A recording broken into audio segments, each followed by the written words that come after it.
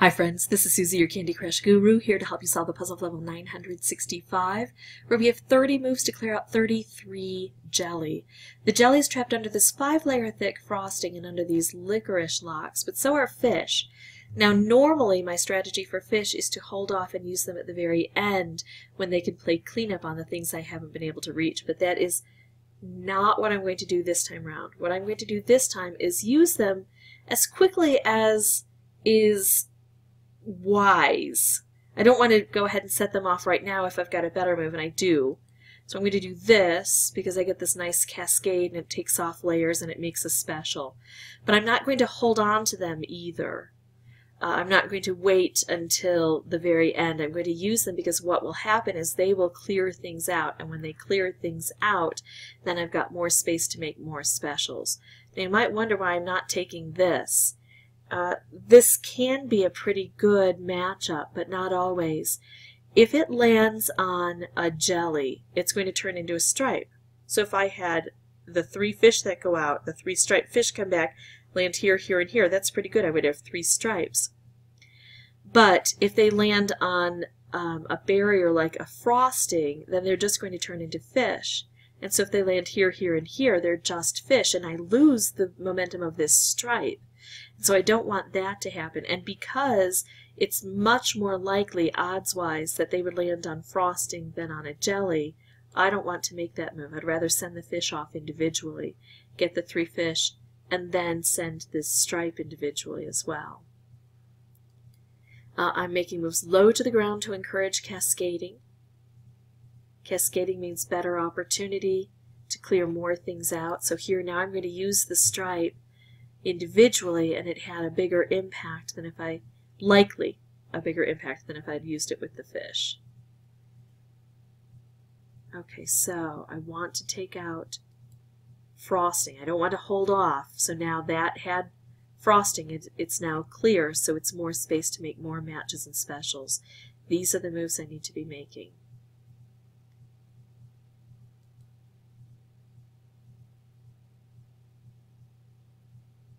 Alright, I'm going to make moves low to the ground to encourage cascades. Well, that was not much of a cascade, but the more I clear out, the more that'll happen, the more cascading will occur. There we go, we got that stripe gone. And now this is the critical point, the midpoint, where I have to look at all of my opportunities and decide what the best move is. I could possibly make a color bomb with the purple, but I don't have a way to enact that. So instead I'm going to use the purple to make a cascade and open things up. But I'm going to evaluate again what's the next best move. I could do this purple, and that would take out a jelly and a layer of jelly and a layer of frosting. But I'm not interested in taking out the jelly. I'm just interested at this point in time at taking out the barriers, the frosting. I figure the jelly will be removed in the backswing as I'm taking out all of this frosting. I need to clear things out over here. Sometimes the way I do that is by making moves over here, but I don't see anything over here that's valuable. Another way to do this is to concentrate the colors down. You see how I've got this side of the board almost looks like it's on fire. I have very little green over here, so if I could take out the green, that would help. And I have very little blue. So now that I did that, look what happened. The orange and red turned into color bombs. You see how I said it looked like it was on fire over here? I looked at the concentration of those colors, and I was able to create specials based on taking away the things that weren't going to help. Alright, speaking of taking away things that aren't going to help, let's do this. Let's remove all... I'm going to take out all blue from the board, concentrating the colors down, and hoping to match this up then with another special. I was thinking about trying to get a color bomb here too, but I'm just going to go ahead and do this. Clear space out. More space means more opportunities for more matches and specials. Okay, so there's my more match and more special, right? Now I already took out the orange recently, so there's not a whole lot of orange on the board. But look what just happened here. Let's take out all red from the board, concentrating those colors down.